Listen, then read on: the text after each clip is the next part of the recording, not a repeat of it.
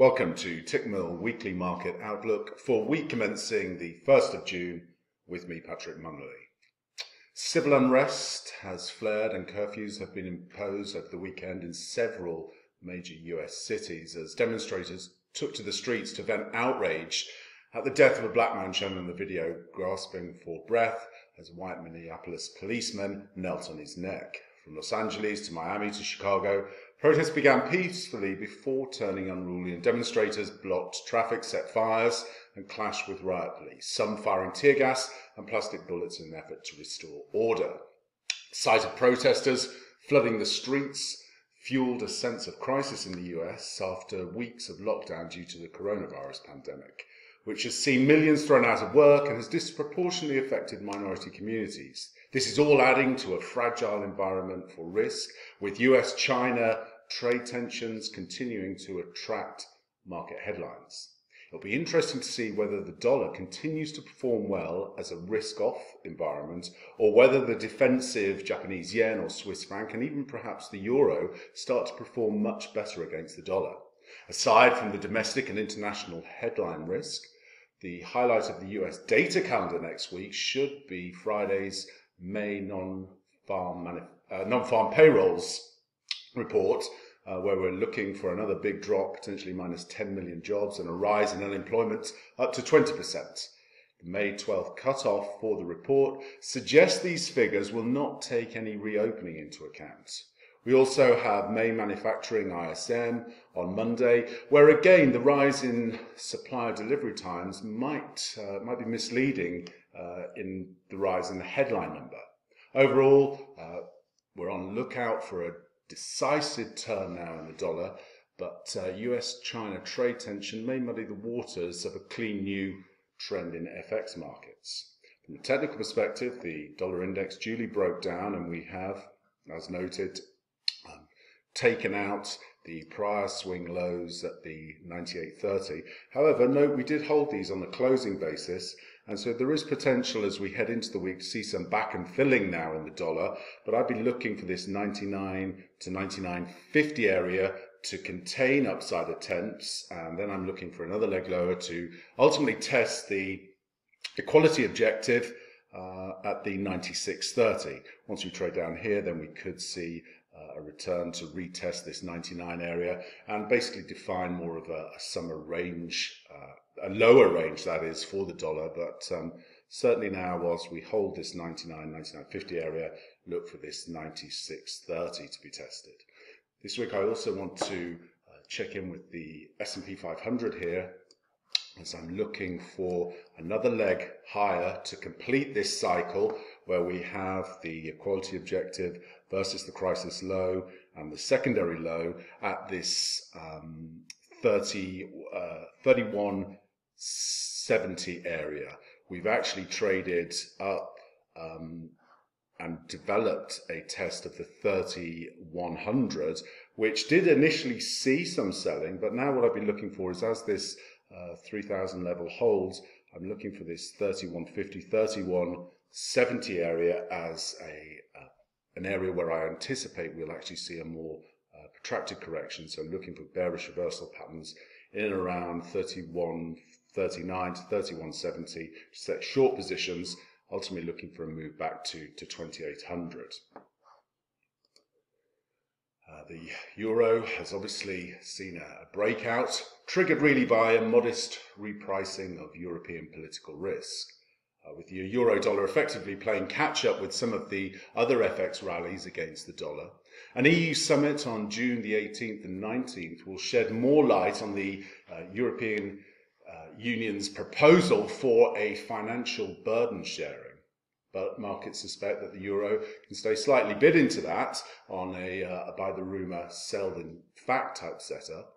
It's within this context that a big top up to the pandemic emergency purchase programme at Thursday's ECB meeting should be announced. The markets are looking for about another 500 billion euros.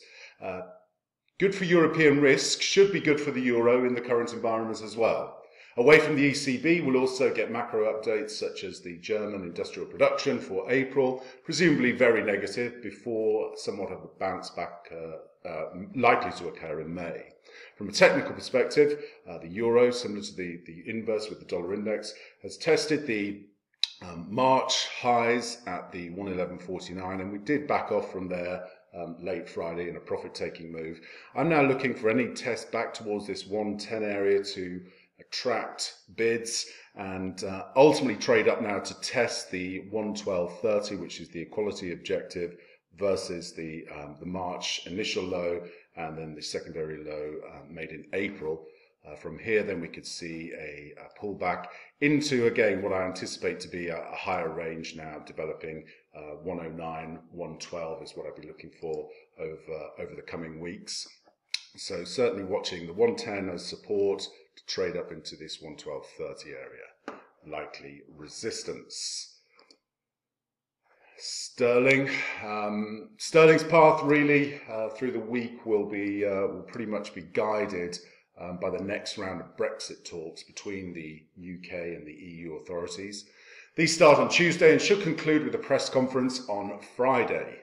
Chief European negotiator Michel Barnier has positioned these talks as make or break, and the mood music going into them certainly suggests there's little room for optimism.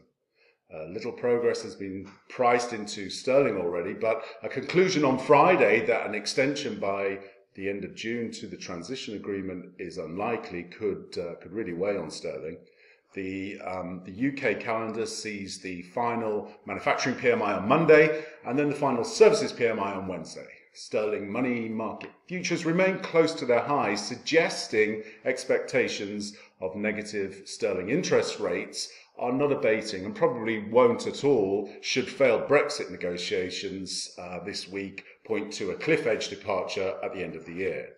From a technical perspective, sterling continued to trade above the 5-period VWAP, and as such I'm looking for a test now of this 124 to 124.50 area, where I'm looking for bearish reversal patterns to ultimately get a move down to test the long-awaited 120 target. From here then we could see certainly a more corrective action as we carve out this 120, 124.50 range. Speaking of ranges, the dollar yen's range continues to shrink, as evidenced by 1-month actual and implied volatility converging on the 5% area versus the 15 to 20% levels that we saw in late March. However, we do get a sense that the dollar-yen correlation with equities is dropping slightly, and we want to be on guard for the emergence of a sell US bias in markets, as discussed when I looked at the S&P chart earlier in this session. We could see that dollar-yen correlation with the S&P flipping from positive to negative. And so that's something to be cognizant of in the coming weeks. The Japanese calendar is light this week, and instead the dollar yen will probably be driven by the headline political risk with respect to US and China. Japan will also keep a closed on the first of the Asian trade data for May, which Korea releases on Monday. From a technical perspective, I'm looking for the dollar yen now to test the 108.40 area. This is the equality objective versus the swing lows on the 6th of May. From here, I'm watching for bearish reversal patterns and we'll be looking to set short positions targeting this 104.60. Ideally, we'd get this 108.40 test coinciding with the S&P testing up into that 31.30 to 31.70 area. And finally, in Australia, heading into a week with plenty of releases and events really for the Aussie. The Aussie is once again proving extremely resilient to both the geopolitical turmoils and the risks of Chinese retaliatory measures. Speculation that China is planning to impose an import ban on Australian coal is still waiting for some kind of confirmation. If confirmed, the hit to Australian exports may well be a function of how US-China trade tensions evolve. These diplomatic trade developments will be a major driver for the Aussie this week, but domestic inputs won't be lacking either. The RBA will announce monetary policy on Tuesday. The bank appears quite in the right place when it comes to monetary policy, with a slower pace of asset purchases broadly consistent with improved market conditions and the end of the lockdown. Governor Lowe should therefore keep the monetary settings as they are, acknowledge that the outlook is less grim than previously thought, but also reiterate the RBA's commitment to provide stimulus if needed. Tensions with China have just added some extra uncertainty that suggests caution in offering any hawkish hints. Growth data will also be watched. Markets expect Australian activity to have contracted 0.6% quarter over quarter in Q1. This is slightly more pessimistic than consensus. The release should, however, have a limited impact as it provides little information on the economic implications of restrictive measures, which weren't implemented until late March in Australia. From a technical perspective, watching the Australian dollar as we start this week, looking for a test of the of offers and stops above 67, and I'll be on the watch out there for bearish reversal patterns to set short positions to play for a correction in the Aussie. Certainly look for a retest of the 64 area, and from there we could actually move lower back down to test the 62 level. So you can see that in a bunch of these charts this week we're trading into some inflection points, and we should see good trading opportunities in the week ahead. That concludes the weekly market outlook for week commencing the 1st of June.